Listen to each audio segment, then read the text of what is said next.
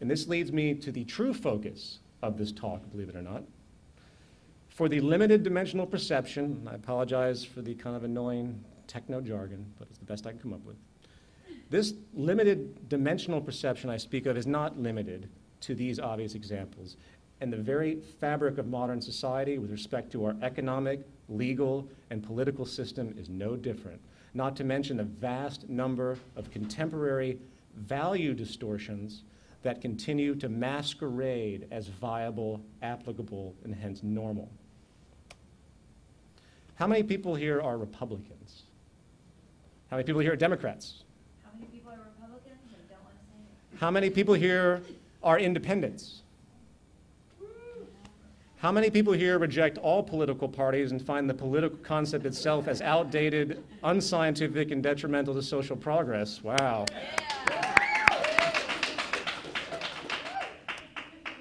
All right, let's try another one. How many people here are capitalists? How many people here are socialists? How many people here find such notions to be equally as outdated, arbitrary, and useless with respect to truly efficient economic management? Thank you. Just as people are born into a culture that supports traditional religious belief, tend to conform their values and perpetuate those values without critical thought, so do almost all of us when it comes to our modern social institutions, which we think are intellectually viable and separate from the religious dogma. Let's take, for example, government and politics. Politics in Greek means of, for, or relating to citizens. It's essentially a decision-making method of social operation. And while variance does exist, the most dominant form today is that some kind of representative government where the interests of the people are said to have some expression through the representation. In the United States, for example, we are said to have a constitutional republic. This is basically a form of representative democracy which must govern within the confines of existing constitutional law, which is a fairly rigid set of preconceived declarations that apply not only to the conduct of government, but also to the people. Why not pure democracy? Well, because pure democracy is 100 white men hanging one black man. The originators of this country had a decent intuition about the dangers of crowd mentality. In the words of Thomas Jefferson, a democracy is nothing more than mob rule, where 51% of people may take away the rights of the other 49%. So democracy, for it to be applicable, is really contingent upon the masses being educated about their environment so their votes have quality. And since that's very, very, very, very hard to qualify, a benchmark of rights, hence the Constitution, had to be created to enable some form of regulation. I hope that makes sense, because this train of thought is going to carry farther. It's a benchmark. The issue of a benchmark, if you will, as I like to present in this exercise, doesn't just occur with democracy. It's also applicable to the monetary system or the market system of monetary economics, to be specific.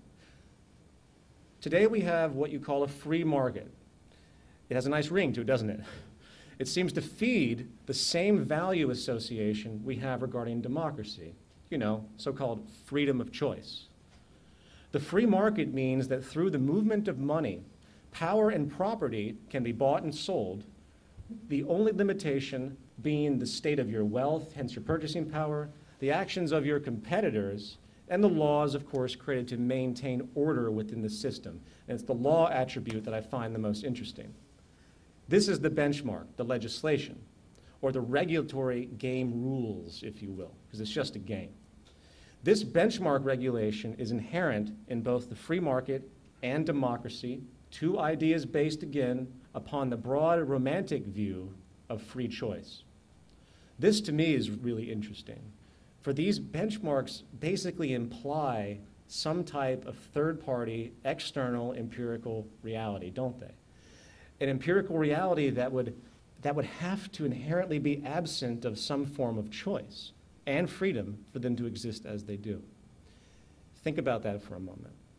It's a contradiction, and this contradiction can be seen as an influence coming from, in my view, the new emergent understandings that arise through the evolution of knowledge.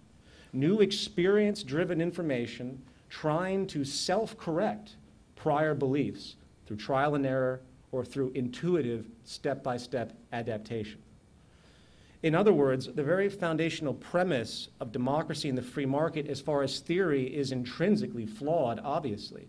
Something is missing, or many things are missing, because it can't work on its own. It requires influence of a third-party decision process.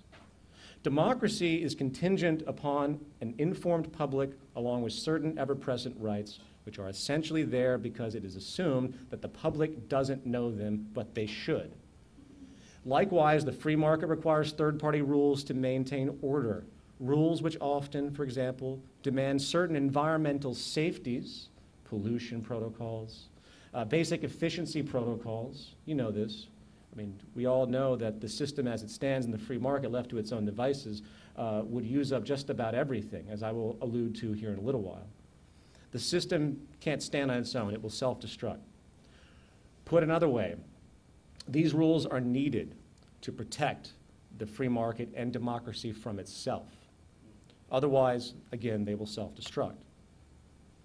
As an extended example, if it wasn't for the regulations existing against, say, corporate monopoly, the world would have been taken over by one corporation a long, long time ago.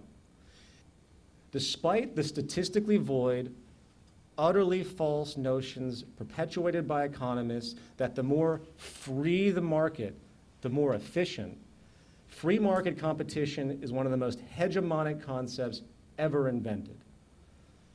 While mob rule democracy, again continuing our comparison, can generate mass irrationality with no basis in reality, if not properly collared through rights and education. Sorry to drill this in, but it's very important. By the way, I suggest a book called The Crowd, a study of the popular mind. If you want to read about how crowd mentality can override independent thought in a very caustic way. It's well documented that people lose their objectivity and lose their sense of control when involved in mass appeal. And that isn't just, say, for a soccer riot. It happens through the media. It happens through many different forms. So then, what is this benchmark that we keep seeing? What is really being referenced in the broad view? Using the example of rights for democracy and regulation for the free market, what do those two issues really reach for? It reaches for the natural order, or more operationally, scientific causality. That is what is breaching through the concrete. The most dangerous value we can have floating around the culture today, and I hope everyone can really listen carefully to this, the most dangerous value we have floating around the culture today is the idea that any of us have freedom of choice or the right to our own opinion, especially when it comes to issues of human survival and sustainability. We cannot choose, we can only align if we wish to survive and prosper. Period. There is simply no such thing as freedom when the benchmark of scientific causality is brought into the equation with respect to any action or goal. The only caveat is the emergent uncertainty of the evolution of knowledge, which again does require a threshold of flexibility. Why? Because again, we don't know everything. But we do seem to get closer and closer to more empirical understandings as time moves forward.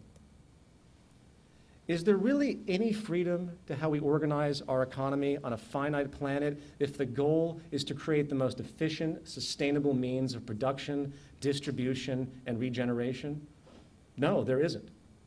Industry is a technical process, a calculation problem, where the variables of human needs, physical science, and earthly resources are brought into a single regulatory equation, if you will.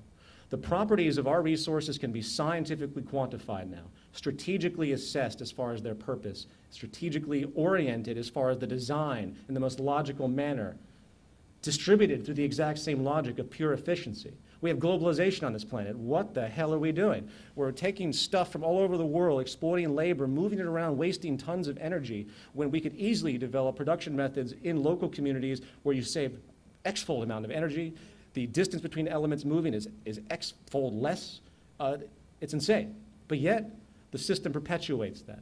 That's for a larger order subject that I don't have time to go into. We could strategically orient industry, and it's self-evident as we do based on the physics of our reality and where things are.